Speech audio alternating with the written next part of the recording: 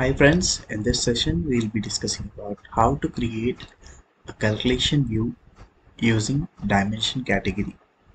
Okay. For this, let's go into the service system. Okay. Then we'll be going into the content folder. We'll be going to our package, and then underneath the package, right click and then click on calculation view. Here we will be assigning the name for the calculation view. So here what I'm giving is calculation view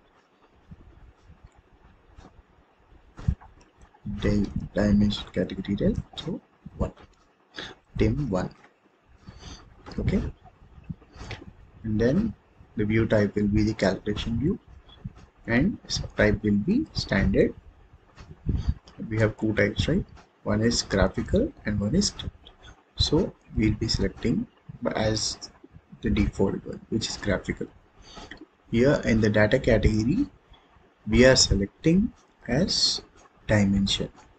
We have three types here. One is cube, dimension, and is blank, right? This is nothing but space category. We'll discuss later about these three. Okay, as of now we are discussing only about dimension category. Now dimension category is nothing but our attribute view. In the previous session we have created an attribute view, right? Okay, now nowadays we are not using attribute views anymore. Attribute views are obsoleted. These attribute views are obsoleted. So instead of using the attribute views, we are directly creating calculation views. So by using the dimension category, we can create a attribute view. Okay, and click on finish. Okay, here the moment you click on finish, the calculation view with dimension category appears like this. So you'll be having semantics and the projection. Okay, in the projection we are consuming the ECC table which you have created.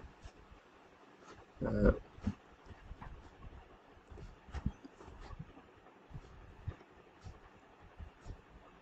okay, in the previous attribute view we have consumed the same ECC table, right, through the same SLT schema. Okay, so I'm using the same thing for a clear better understanding. Okay, then I'm adding these fields to the output.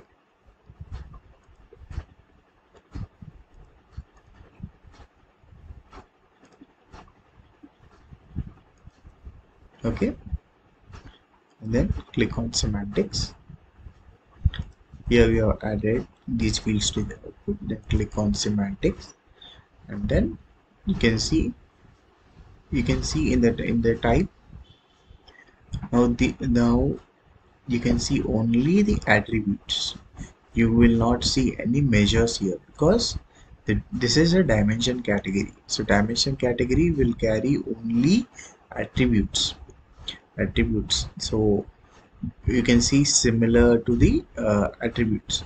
I'll just show you how the attribute view appears. Okay, see, you can see, right? You can see in the attribute view, you can see the type as attributes only.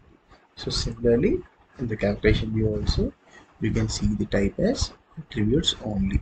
So even if this particular table consists measures, yet those measures will be projected as attributes only.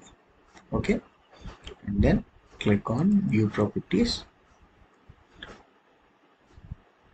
Instead of session client we'll be giving a cross client, and then click on save and validate. Okay, and then click on activation. Now activate it.